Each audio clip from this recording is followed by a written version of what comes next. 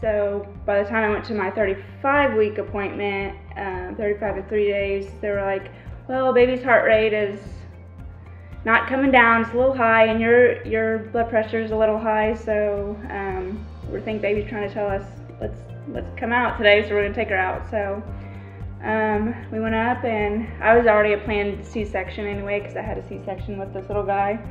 And yeah, so yeah, 35 weeks, 3 days, she was born. Initially, I had planned to come home on the third night, but my blood pressure was still kind of iffy.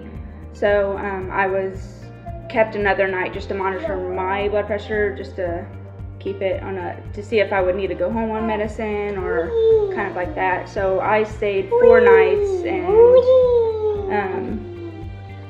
was discharged on that 4th night, but was able to room in with her on the 5th night. So she was discharged after 5 nights. It was very helpful being local because of the situation that we had, to where mom and baby needed a little extra care than a usual normal pregnancy.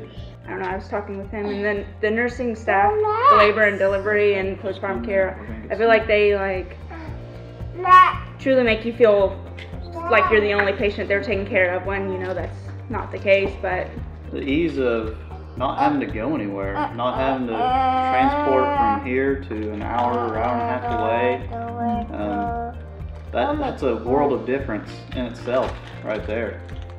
And like, it was kind of hard enough being away from him as much as I was, and it just helped ease that, like being local and him being able to come and just at least tell me goodnight, you know. She blew out her diaper. She blew out?